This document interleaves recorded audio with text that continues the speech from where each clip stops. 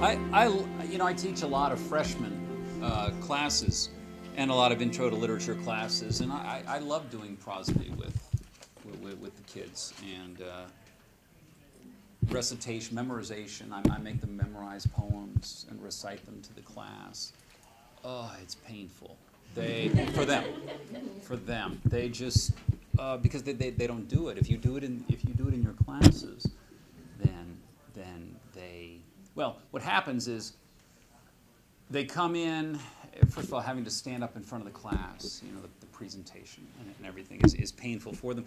But as you work with them, getting the recitation out there, the memorization, you give them little, no, they forget, don't help them, no one's, and you might give them a little cue, and they go, boy, when they finish, the smile, the accomplishment, they sit down, and they know that they've done something that is worthwhile, and we do it throughout the semester. They get better at it, right? Memorization, memory's a muscle, right? You work it, you build it, and they like it. They definitely get past that. So, and the prosody is fun, and just scansion exercises and so on. So thank you on that, the focus on words and pronunciation, and then the big picture. Just telling students there are these great works. We're not going to read them in this class. They're ancient. They have survived the ages, and big things are happening.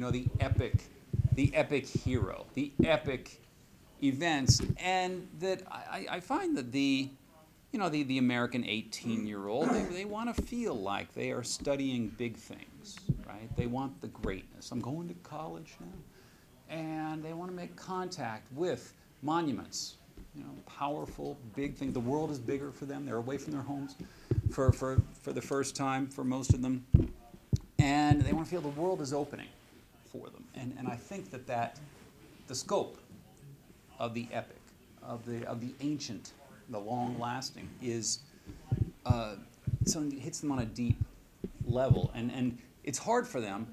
You guys prepare them for it. That's what the great hearts, that's what the classical schools do. These are classics, and classics is a good word, and I think they're hungry for that, and a lot of students who don't have that end up envying those who did, because it's hard to do it on your own. When you're 30 years old, who reads Paradiso, at age 30 on your own? That's going to be rare.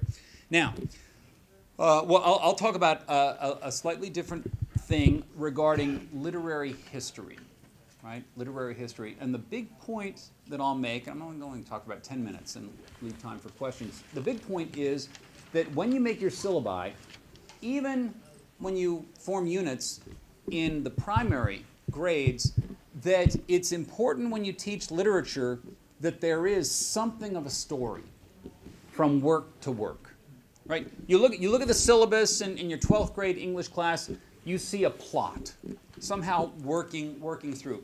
It could be something that may be more or less factitious, but to put the pieces into a structure of some kind for the students. One, it helps to remember, right? You position things within a narrative of some kind.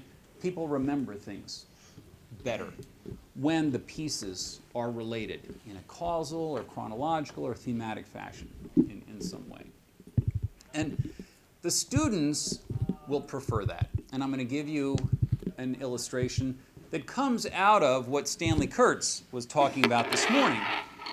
I don't know, many of you were too young to remember the Stanford episode, what happened in January 1987 at Stanford, which became, in fact, a national debate that went on for months.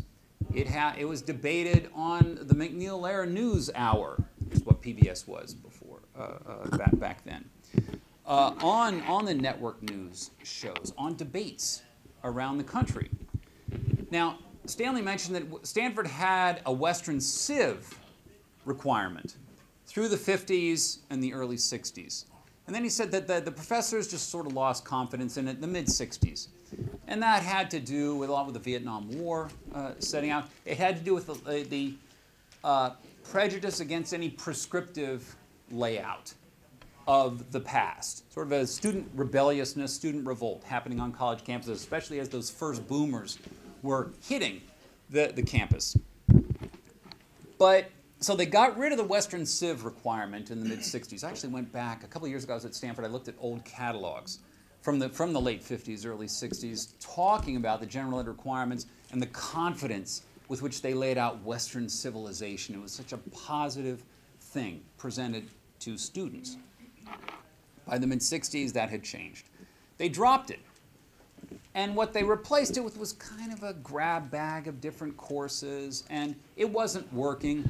And actually, there were complaints from graduate schools about Stanford undergraduates who'd gone there, who they said they don't know very much about, the sort of the past, the civilizational past. So Stanford actually reinstituted a course, and they called it Western Culture. Western Culture. And that was something of a similar thing, a little more varied. And it was very popular through the 80s. And that course really was sort of Western Civ's story. And that had a plot. It had a narrative, right? Jerusalem and Athens come together. They evolve through Greece, Rome, and then migrates up into the medieval Europe. The church rises. The medieval period, Dante and Aquinas are the great representatives there. It sort of migrates into the Renaissance, and then the Reformation, and then the Enlightenment, and then it travels to America. So there was a story. I actually have a little paperback from the 50s called "The Story of Civilization," right? And this is the story of the West, running through these different centers, and you had your set pieces in there that everyone would teach. Well, that in the mid-'80s, with the rise of, I'll just call it multiculturalism for now, questioning this is too narrow. The word back then was Eurocentric. Eurocentrism was the problem. They didn't talk about it as too white. It wasn't, there was kind of a dead white males thing, but it's more Eurocentrism, and we need more non-Western materials. So in January, Jesse Jackson, who had come off a pretty prominent presidential campaign in 1984, the Rainbow Coalition, it was called, and he had some success.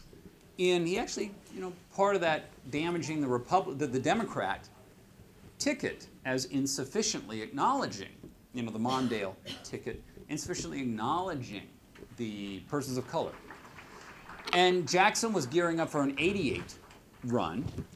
And so he came to Stanford because some of the students, mostly Black Students Association leaders, said, this is too white a course here.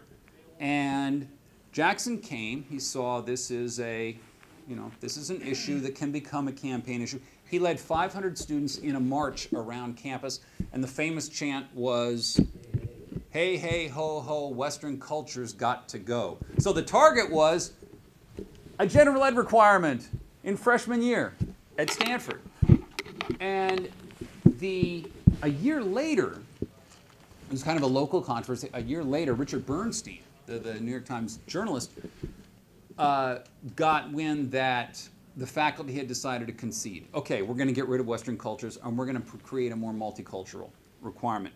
And Bernstein wrote an article in the New York Times chronicling this, and that's when it exploded into a national story. In fact, I went back to the New York Times issue when Stanley's book came out and looked at the original newspaper story. That same day in the New York Times, Jesse Jackson's plank speech, his stump speech, was published in the New York Times. Each prominent candidate had a stump speech published in the Times for a few weeks there.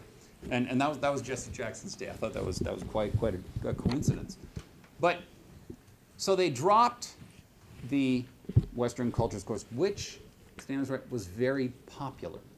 It was one of the most popular courses on campus, and alumni loved the course as well. So they scrapped it, and they replaced it with a multicultural course, a variety of courses which could satisfy the freshman requirement. They called it Culture, Ideas, Values, CIV. Okay? That was the name for it. Culture, Ideas, Values, CIV.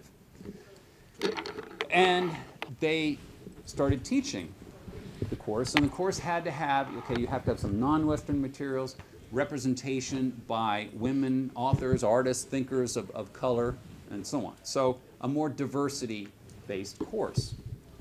6 years later, so everyone remembers the Jesse Jackson March. That's sort of one of the important moments in the culture wars as they hit American college campuses at that time. I'm going to wrap up real fast. And what happened was Stanford then had this course. 6 years later, Stanford did its curriculum review. And they surveyed the students. 72% said, bad course. The Civ course. We don't like it. Why didn't they like it? They asked them. Not because it's multicultural or diverse. No, they were fine with that. What they said was, there's no coherence. You look at these courses, little of this, little of that, little of that. It's like the Chinese menu thing. I'll have this, and I'll have this, I'll have this. And they said it didn't cohere into any sensible, broad, no big picture. Big B, big P, no big picture here.